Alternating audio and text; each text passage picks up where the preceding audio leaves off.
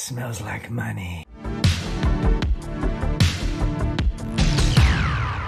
And hey there folks, and welcome back. You've wandered now back into the darkest depths of YouTube, and I appreciate you being here. Now this past weekend I went to a fantastic and magical community sale. Unfortunately it was raining and I thought it was going to stop. However, it just got more rain, more wet. There must have been 150 sales. This is an entire small town in upstate New York. If it wasn't for the rain, I would have hit up every sale, but even only hitting up about 15 to 20 sales, I managed to turn my $144 into roughly, it's going to be, I should have looked it up, but I'm guessing it's going to be around 100.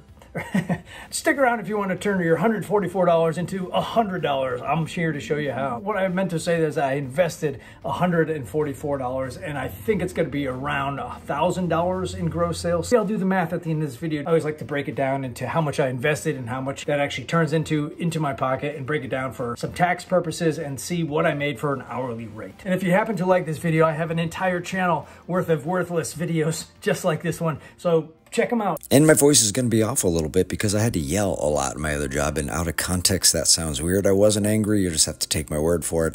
I just had to yell a lot, so I lost my voice. But we're off to this community sale. It was only about 10 minutes away from my current living situation, so that's pretty amazing. Right away I find these vintage Sony Walkman cassette players. If you see these out in the wild, you gotta pick them up.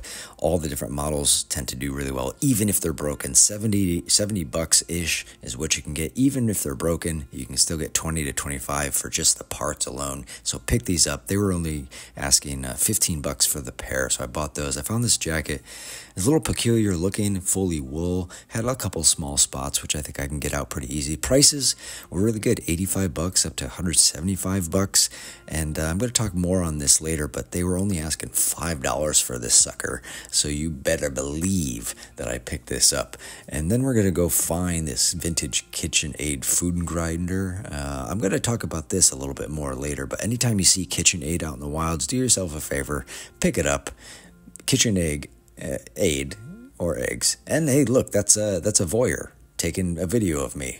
And I'm looking at this Timbuktu bag. Really cool. I used to find these a lot more. It's been a while. These vintage Timbuktu design bags. It's like a mailer or a over-the-shoulder bag. And I think I can get 30 bucks for this. It's a couple small stains, but no damage. And possibly these could be cleaned out pretty easy. And there's that voyeur again. It's me and my brother looking at these things. Now, I've seen thousands of hours of reseller videos, and I personally have never seen these in somebody else's video. And I know someone out there is going to comment and tell me that I'm a dum-dum, and that would be true. But I've never seen these out in the wild. See, these were my first time. I was kind of excited. I've never seen these things, and I did pick up a few key ones, and I'll talk about that later in the video. I found some tents, and I showing this Tom and Jerry DVD, not because it's a huge sale, but just because I found a lot of great sales. 50 cents, that was proof that I actually paid for some of this stuff. I didn't just steal it.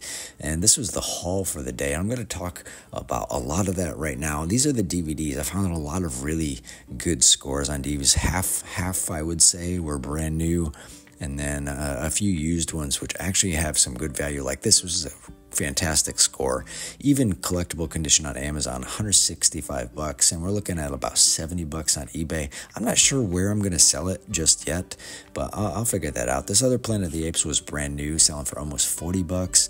This old Cobra, really cool artwork, but that sells for almost 20 bucks. This Space Ghost, 20 bucks. These other Hanna-Barberas, they're selling for just about 20 bucks on Amazon. And there's a lot of mass-produced ones. These things I haven't heard of, all of these before, but a lot of this Man in the Iron Mask, Ben-Hur, Strangers on a Train, these are Rat Pack. A lot of this stuff is obviously really mass-produced and doesn't have great value. However, I picked up all these DVDs for 50 cents, $1 in some cases. I found this vintage Cutco knife. Anytime you see Cutco, obviously, if you're a reseller, you know this brand. If you're not, keep an eye out. This one was different. It didn't have a model number on it. I couldn't find one, so I emailed pictures of the knife to Cutco. You can see it's actually a little bent. So I'm going to check out with Cutco. So they have a good guarantee. Maybe they can fix it, but they have to help me identify it first.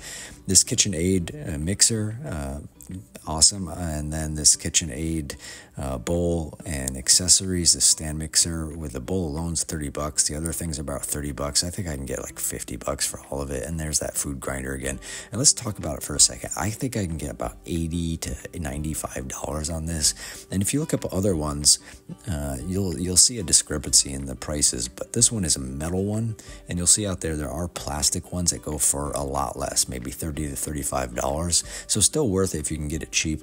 I got all this KitchenAid stuff for $25, if you can believe it. I can't, but now I can. And I found this record, this Tina Live, for $5. I got this from the same place where I got all these cool video discs, and I ended up picking a horror lot.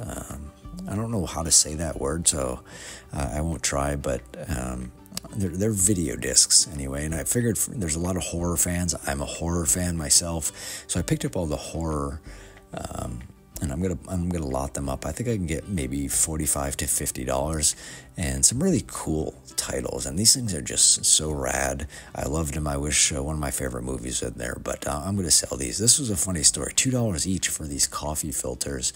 And there's 12 in here, which indicate that would be $24 for the whole box. So I just asked for a deal. What would you do if I bought all of them? And the woman looked at me and said she'll do $25, which is actually more than if I just bought them $2 each. And she gave them to me for $20. I can sell them for about $50. Found this cool Ticket to Ride. I can sell this on eBay for a good $40 to $45. I'll double my money. I did pay $10, but definitely worth it. And here's these vintage Walkmans, these Sonys again. And one of these ended up being broken, unfortunately, so I can sell it for parts, but it's still going to be $25. And the other, I think I can get about $75. Dooney and Burke picked this up. It was only $3. I can only sell it for like $15 to $20, but hey, I paid $3. It's going to buy me a lot of iced coffee.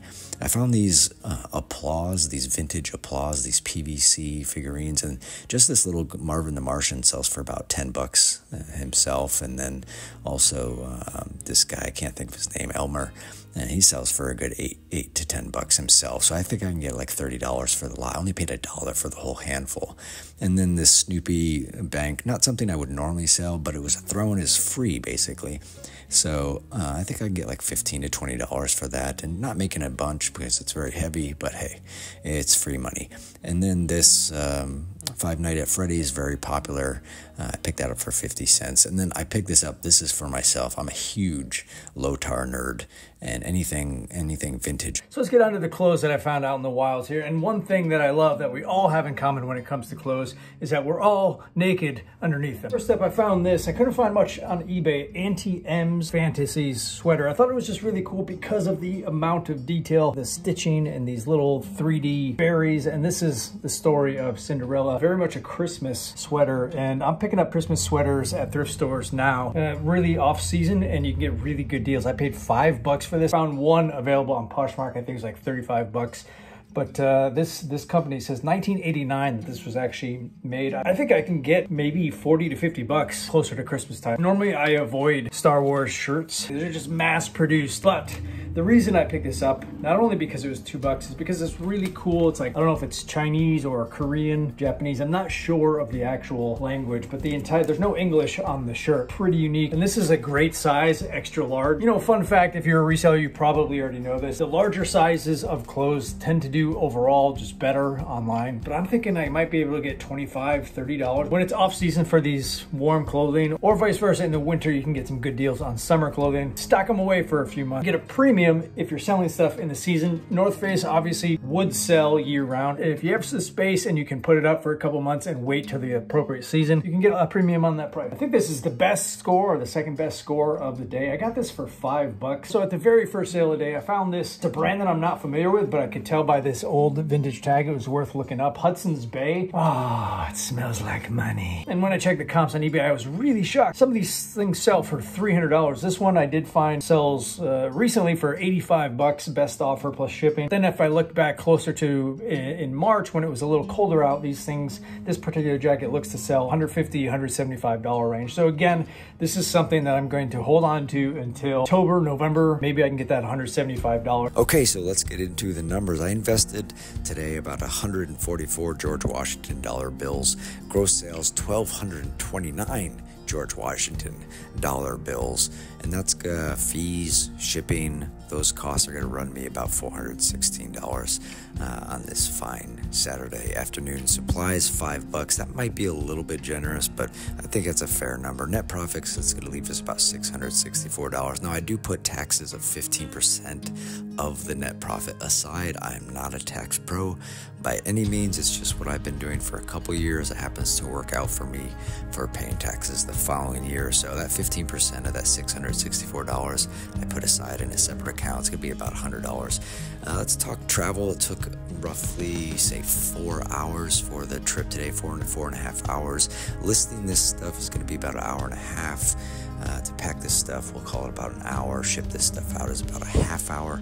That leaves us with an hourly rate of $88.50 or $74 if you remove that tax that I set aside. That's going to leave us at about a $74 an hour post-tax rate. So if you made it this far, I appreciate you guys watching. I hope you learned something because I sure did. Hope to see you guys out in the wilds.